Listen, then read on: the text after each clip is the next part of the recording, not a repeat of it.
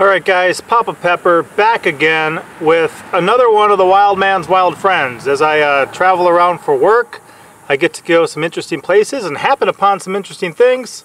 So came to Mississippi, and although we have the broad-banded water snake in Arkansas, I'd never seen it in our region because it simply doesn't live there. And in my travels across Arkansas, I had not yet encountered it. So we're going to be answering some questions like, do these guys lay eggs? What do they eat? Are they venomous? And, how big do they get? So there are 3 recognized subspecies of what we call Nerodia fasciata. There's the banded water snake, Nerodia fasciata. There is the broad-banded water snake, which is what I believe this is, Nerodia fasciata confluens. And then there's also a Florida water snake. So if you notice, I mean, this guy's obviously Nerodia.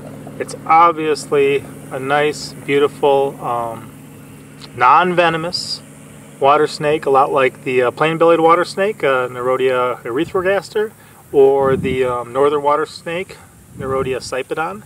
So absolutely just marvelous.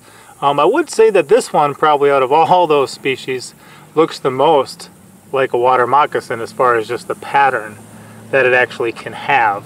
But very easy to differentiate. Unfortunately, a lot of snakes, anytime they're by the water, people immediately consider them to be a water moccasin or a cottonmouth, and they just start killing them.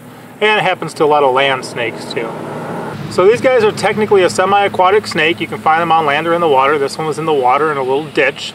They are big eaters of fish and frogs, tadpoles, things like that, and other amphibians too, definitely. But they will eat, crayfish and other stuff too.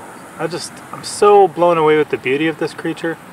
So these guys, generally you're gonna find them around like the 2 to 3 foot range, but the biggest one was found in Florida at over 5 feet. I think it was like 62 inches, which is absolutely fantastic to consider.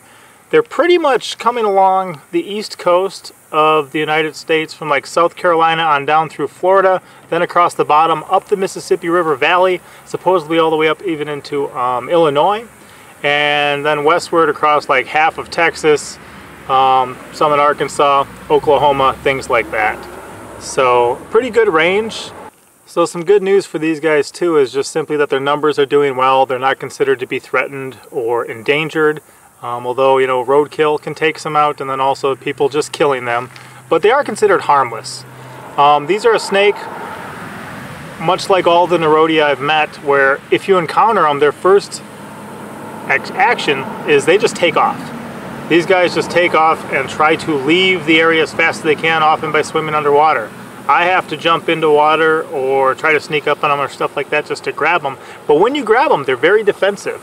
They will bite, and things about water snake bites is, first of all, they do have an agent in their saliva that kind of helps prevent clots.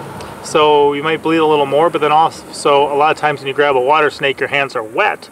So the blood just looks worse because it's got a wet surface to spread out across. So the habitat for these guys is often going to be marshes, swamps, rivers, lakes, streams, ponds. They can even be found in brackish water. And you may not even realize they're there simply because they exit the area so quickly, usually when something bigger comes along like a person. And they can hold their breath for quite some time too. It's reported up to 20 minutes, which is absolutely crazy.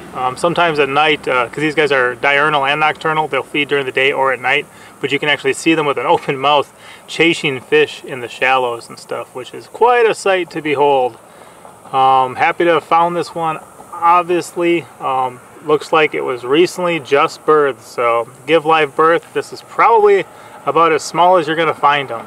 So very cool, but an absolutely beautiful snake. Hopefully you guys learned a few things. The broad-banded water snake, one of the Wildman'S wild friends. Papa out.